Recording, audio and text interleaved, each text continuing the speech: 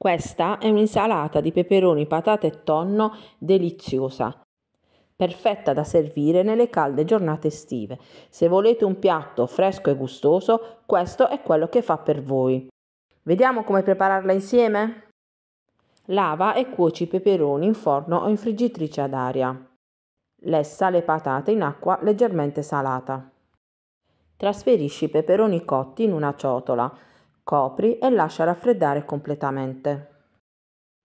Controlla la cottura delle patate e quindi spostale in un piatto e lasciale raffreddare. Pela le patate ormai tiepide e tagliale a tocchetti. Elimina la pelle e i semi dai peperoni ormai freddi.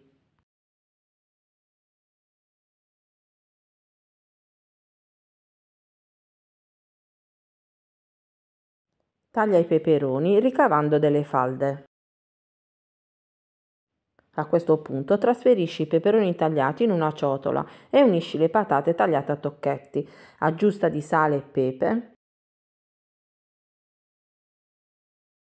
e aggiungi la menta o il prezzemolo o il basilico, l'aglio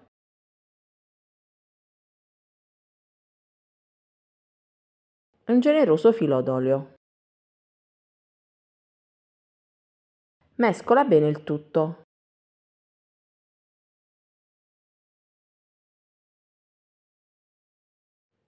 Unisci adesso il tonno sgocciolato.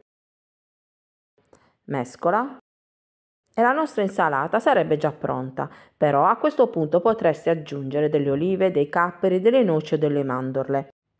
Versa l'insalata nel piatto di portata e lasciala riposare per mezz'ora prima di servire.